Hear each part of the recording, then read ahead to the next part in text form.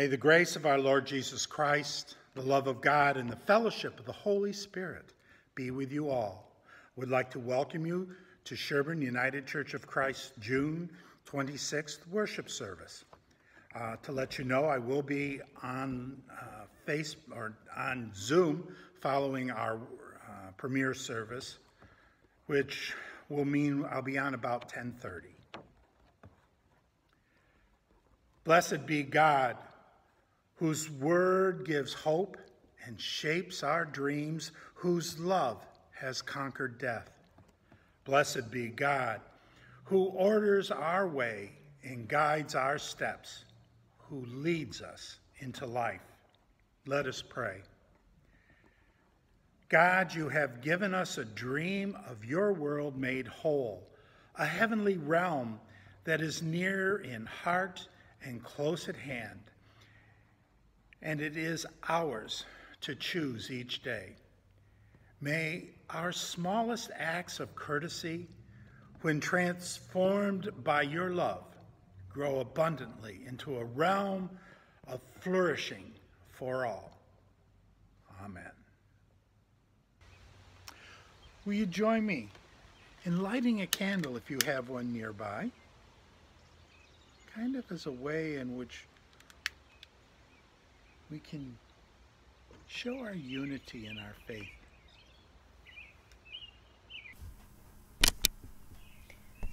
Today's reading comes from Matthew 13, 31 through 33, and 44 through 52. The parable of the mustard seed. He put before them another parable. The kingdom of heaven is like a mustard seed that someone took and sowed in his field. It is the smallest of all the seeds, but when it is grown, it is the greatest of shrubs and becomes a tree, so that all the birds of the air come and make nests in its branches. The parable of the yeast. He told them another parable. The kingdom of heaven is like yeast that a woman took and mixed in with 3 measures of flour until all of it was leavened. The 3 parables. The kingdom of heaven is like a treasure hidden in a field, which someone found and hid, and then in his joy he goes and sells all that he has and buys that field. Again, the kingdom of heaven is like a merchant in search of fine pearls. On finding one pearl of great worth, he went and sold all he had, and he bought it. And the kingdom of heaven is like a net that is thrown into the sea and caught every fish of every kind. And when it is full, they drew it ashore, sat down, and put the good into baskets, but threw out the bad. So it will be at the end of age. The angels will come out and separate the evil from the righteous, and throw them into the furnace of fire, where there will be weeping and gnashing of teeth. Treasures old and new. Have you understood all of this? They answered, Yes. And he said to them, Therefore, every scribe who has been trained for the kingdom of heaven is like the master of the household, who brings out of his treasures what is new and what is old. This ends our reading. Our readings today is actually a collection of small little sayings of Jesus's about what it is the kingdom is like.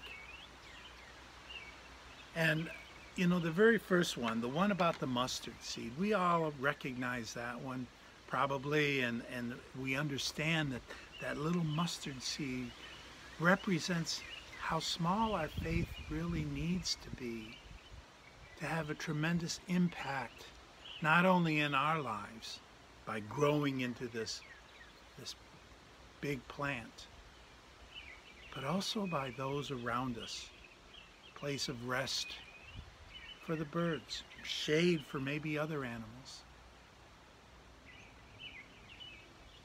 We also heard in the next one about the yeast and its impact, how just a little yeast can truly change this pile of flour. to rise it, to make it grow, to get bigger, and be able to make bread. Our faith, we struggle with it all the time. I do. I struggle with mine. But yet, just that little bit, especially if it's nurtured and cared for, cultivated, needed, given time, will grow and rise to something that can truly have an impact and value for others. The church is a wonderful place that can allow us a place for our faith to grow. Church is far more than just a place to gather and worship, important though that is. And it's more than a place where we can get together with friends and family and share our lives. Well, that might be an important thing too. It is also and should always be a place where our faith, our spirit, can grow. The church needs to help foster that, to be a place where it can cultivate, a place that maybe encourages it with a little kneading, for it to rise and become a thing that not only fills us, but can help change others. The church is to be a place of true transformation, where lives are changed, where people find new hope in a world that sometimes seems like it's hopeless. The church is a place that we can cultivate that little bitty seed. And it's also a place where we can get prodded and needed to help us grow and build. We're called to be disciples of Jesus Christ. Our discipleship is a way in which we not only allow our faith to grow, but it's a way in which we help bring that faith to others. In the story or the parable or the saying of Jesus's, it talks about finding a pearl and selling everything and buying it, or finding a treasure in land, selling all you have and going buying that land. It talks about how do we find those places that help us to grow, and how do we invest in them. And I don't mean just so that the church can pay its bills, but how do we invest into these places like the church so that they may continue to be rich places for people of faith to grow and be nurtured and find ways to share their faith so that others may take their mustard seed of faith and let it be cultivated so that it grows and becomes a haven for others. This is a cycle that we're supposed to be living into. It's not just come to church, have some worship, feel good about yourself. It's a place that we can come and find haven. But it's also a place where we should come and be needed. And I don't mean N-E-E-D-E-D, K-N-E-A-D. How do we get needed? How do we get sometimes even punched, to be encouraged to rise to something new and something better? My grandmother used to make bread twice a week. I can remember her doing that. She would work hard to do it. And that pile of flour with that little bit of yeast, with some care, some time, it being kneaded and allowed to grow and then maybe punched a little bit to be allowed to grow even more. The church is a place where we truly should and can develop our faith and help others develop their faith. Let's take our faith, even if it's as small as a mustard seed, and nurture it and allow it to grow so that it can be a place for others. Look at these little stories again that we just found in Matthew,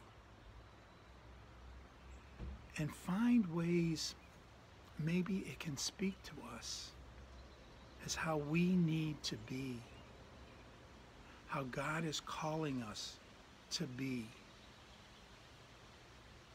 how truly the church is a place to be.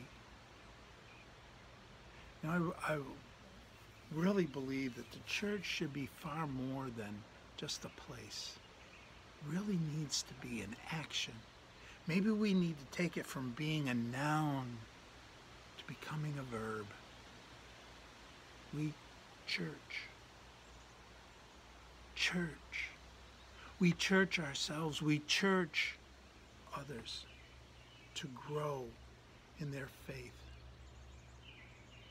That little seed may grow into this wonderful plant. That pile of flour may rise to become a loaf of bread that can feed the world. The possibilities truly are endless, maybe as endless as God's capability. For when we couple our faith, our desires, our hopes with God's calling, the possibilities are beyond our imagination. Open yourself to that wondrous possibility that only God can help us find. Amen. Next week, instead of giving you the scriptures for next week, we are going to open our doors again, since we closed them during the COVID pandemic. But I would like to encourage those who feel safe to come. For those who are not comfortable yet in gathering together, that is absolutely fine. I want you to be safe. I don't want you to risk anything. But I also want you to know that we will be continuing to make messages and worship together available online. Whether it's going to be recorded like these I have been, or whether it'll be live streaming once we get things moving again. Over this next week, pray for us. Pray that what decisions we make may be the right ones. And I will pray that what decisions you make are the right ones for you.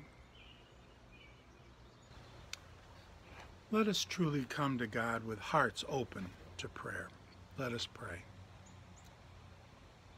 Holy and wondrous God, we are on a journey of becoming and do not fully know how to pray. Yet, the Spirit helps us in our weakness and intercedes with sighs too deep for words.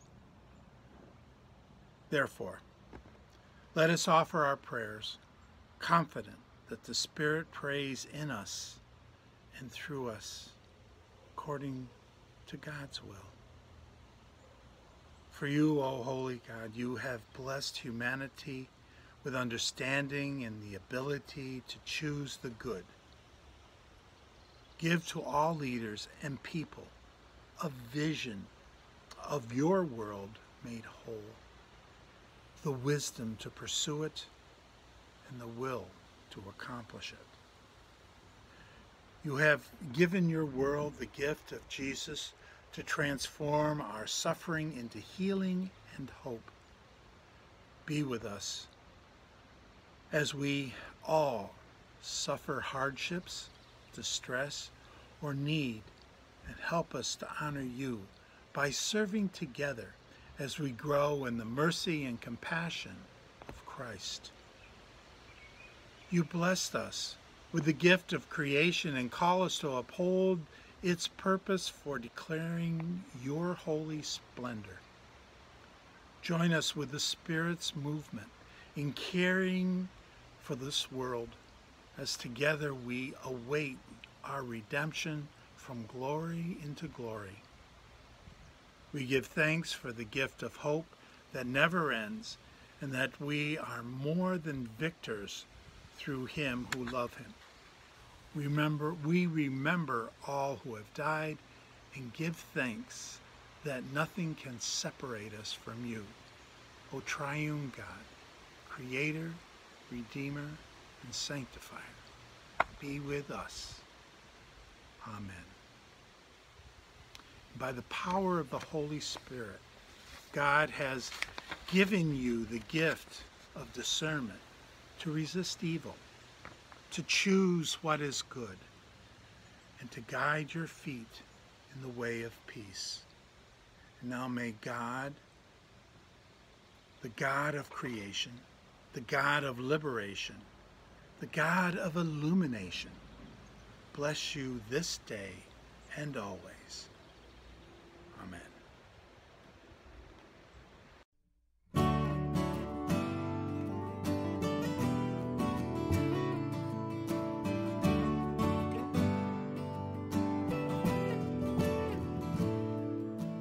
In times of brokenness, in every wilderness, God has seen us through. Times when our strength was gone, somehow we carried on. God has seen us through. Look behind and see, throughout history, God has never let us down. Lean ahead and trust, God is guiding us. God is with us here right now. God will see me through. God will see you through. God will see us through somehow. Step by step, we'll be given all we need. God will see us through this now.